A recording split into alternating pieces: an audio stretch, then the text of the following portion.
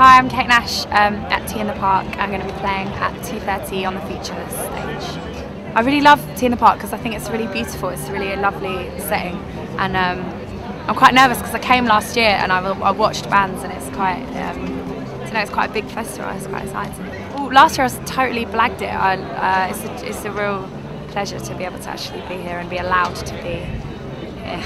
I want to see New Young Pony Club, Blood Red Shoes, and I don't know, there's loads of stuff on. I kind of want to find a few bands that I don't know anything about and check them out as well. The best festival moment I've ever had was playing Glastonbury a few weekends ago.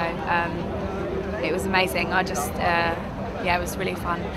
And watching Bjork as well was really incredible. She's just one of my kind of heroes, and I really loved seeing her. I loved it. I loved the mud. I was well up for the mud. I had wellies and a cagoule. I had a red Mac, so I don't really think you can go that wrong with that. Oh my God, really? Do I have to confess the most evil thing I've ever done?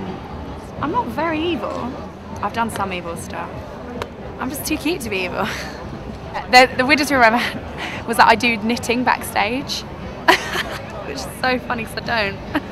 And also that when I went to Liverpool, me and Alex Turner from the Arctic Monkeys were hanging out, and that wasn't true either, even though I wish it was, because I really like the Arctic Monkeys.